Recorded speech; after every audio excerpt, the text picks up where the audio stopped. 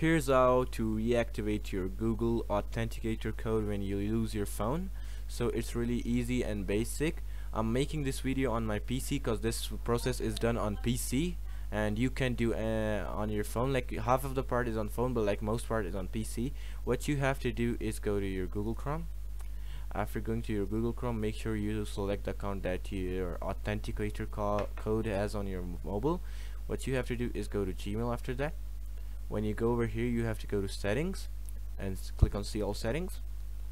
After that, you have to go to accounts and import and click on other Google account settings, and you have to search two-step verification. Yeah, there you go. You have to go over here, and when you go over here, make sure your two-step verification is turned on and everything. So after that, you can see Authenticator app. Make sure your Authenticator app is on your phone and it's linked and connect.